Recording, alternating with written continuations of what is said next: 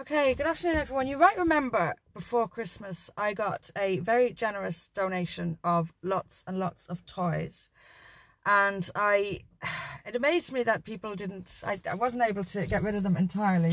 So now that we're coming back into normal life a little bit, I have finally found behind me is a children's home in Hartlepool. And we've spoken to them today, and they're going to take these lot of toys off us. Two things I want to say. First of all, I want to say thank you again to the person and people who donated this to me. This is really, really generous.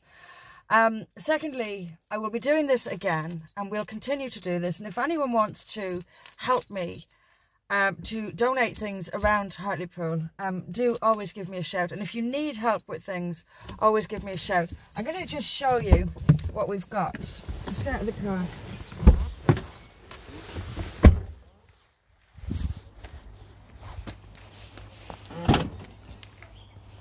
Lots and lots of brand new toys going finally and happily to some kids who need them in Hartlepool. So once again, thank you to the people who donated these to me.